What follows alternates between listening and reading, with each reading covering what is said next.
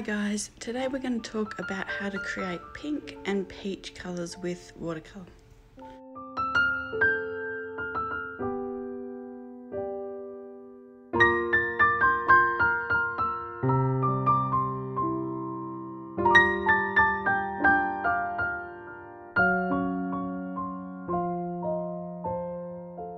So we're going to get straight into it. I am pulling out a couple of colours from my larger palette box. So I'm pulling out Pyrrole Red from Rivervale, and I think Quin Pink also from Rivervale, or Quin Rose. So these are the colours that are in most palettes. If you buy like a 12 set and that you have basically the Quin Rose is more of the cool red, and the Pyrrole Red is more of the warm red. I believe that's right. You can correct me if I'm wrong, but so basically they give you a sort of a raspberry coloured pink, which is one of the reds, and then you have an actual red, and that enables you to mix quite a lot of different colours. So what we're going to do today is start with those. So if you have a palette that's only got those two in it, you can make a really beautiful soft pink. So we're going to look at that. Okay, so let's just dive straight into this. So I'm going to swatch the Pyrrole Red in full strength, and then I'm going to dilute it with water. So you'll see basically the way to get the lightest colour out of it and to get a really pretty soft colour is to mix it with a lot of water and water it right down, and then you'll get a really beautiful soft colour.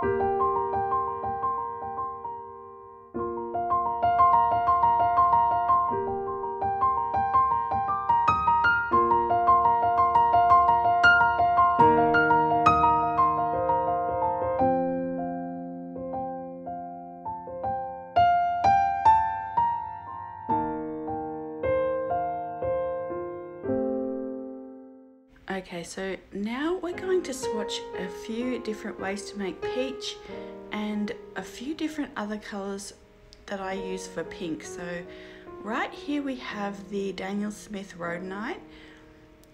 This is the sort of Quin Pink version that I have in, or Quin Rose that I have in my regular palette.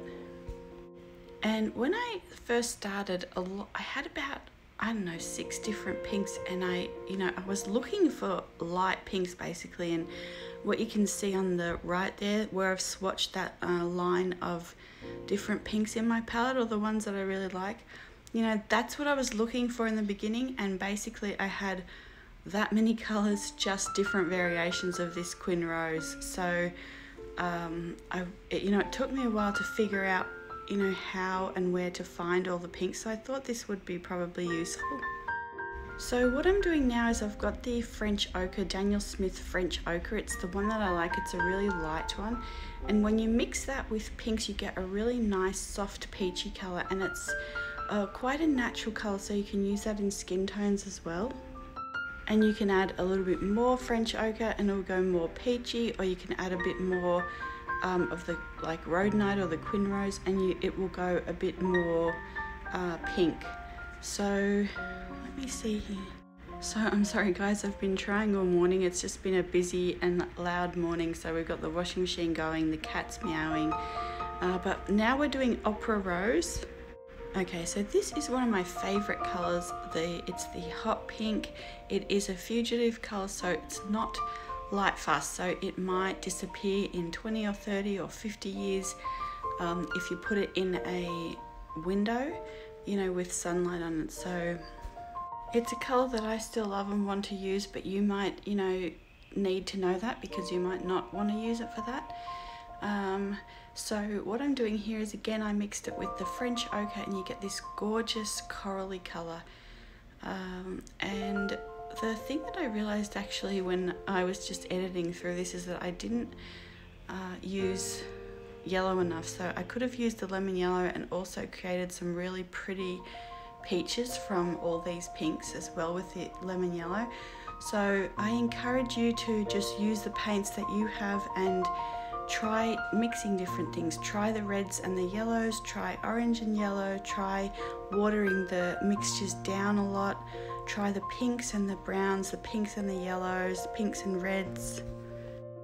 So you can probably follow along as well with the colours in my palette. I have swatched the palette, but I think right now I am swatching the Opera Rose and the Jaune Brilliant, which also makes a really gorgeous colour. I struggle a little bit to see what I'm doing because I've got the recording box over the screen, sort of half over the screen, so but hopefully you can kind of follow along that.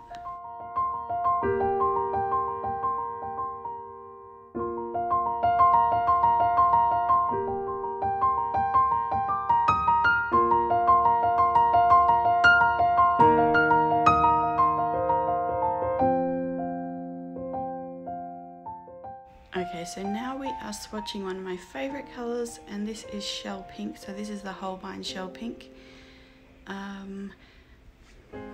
This is one of the first colours that I bought, and then this is Holbein Brilliant Pink. So we had a local art shop that's closed down now that held these colours, and I looked at these colours for, I don't know, maybe 6 months before I actually bought some. So but they're still two of my tried and true favourites, you know, 3 or 4 or 5 years later, maybe even.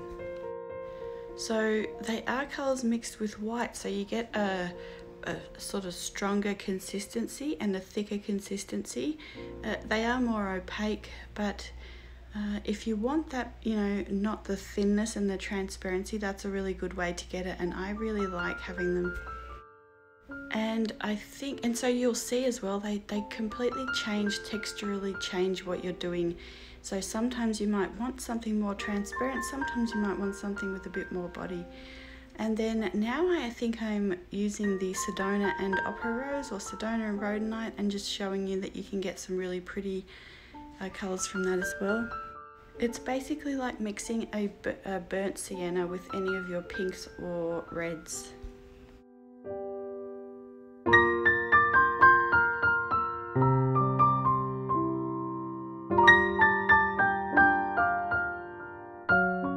So the next one we're going to do is another one of my favourites, and this is Azalea from Nibs Pens and Ink.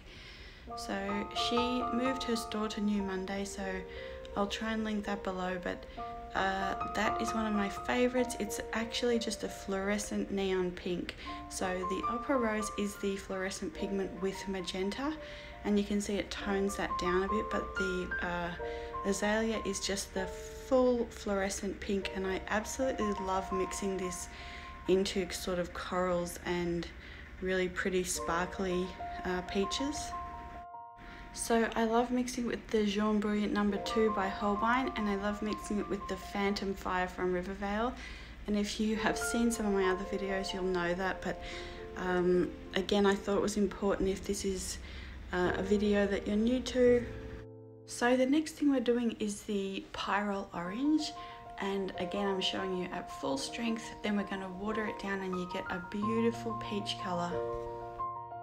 Okay, so I'll just show you these up close so you can kind of see the difference between, for example, the transparent ones, the ones that are mixed with white, so you get like a thicker sort of colour on there. And then I have a couple of other ideas, so I will be back momentarily.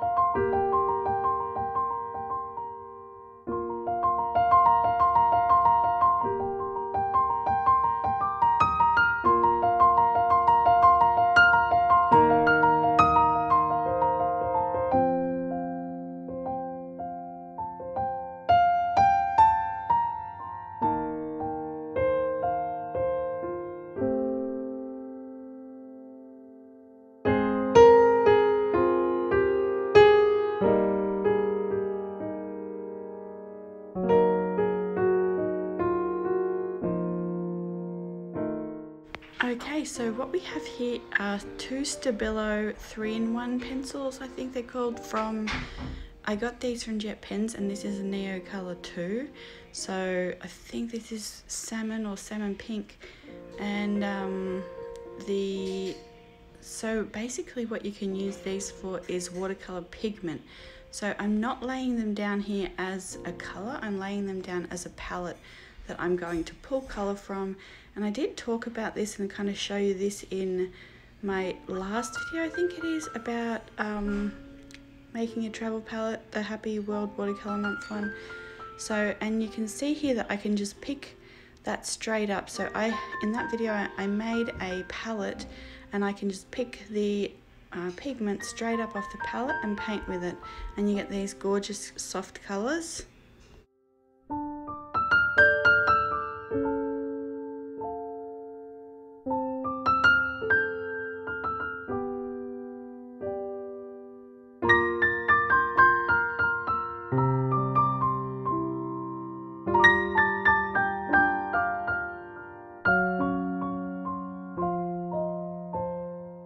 So you can see here that I am trying it on my palette. So if I draw on my palette, can I pick the color up off there? And again, I just encourage you to experiment with your art supplies. So I do this and I realize it's not quite strong enough. It doesn't really work. So I just start brushing the color straight off the pencil, and you can see there it does perform really nicely that way.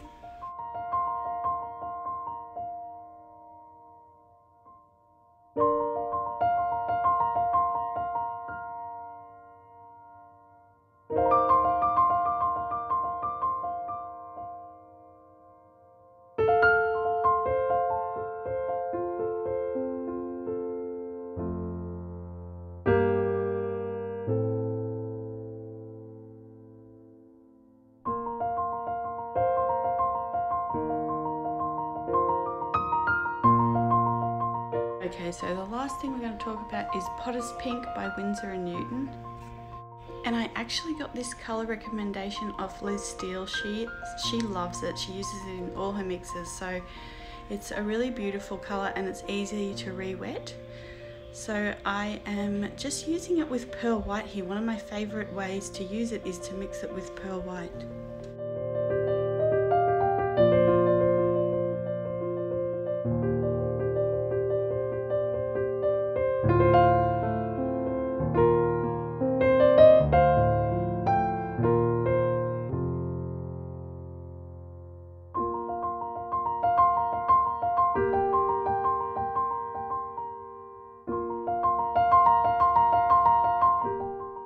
So I saved one of my favourites for last, and this is Shell Pink and Pearl White. I absolutely love this mix, and you have probably seen me use this or seen this in my palette a few times over the last several years.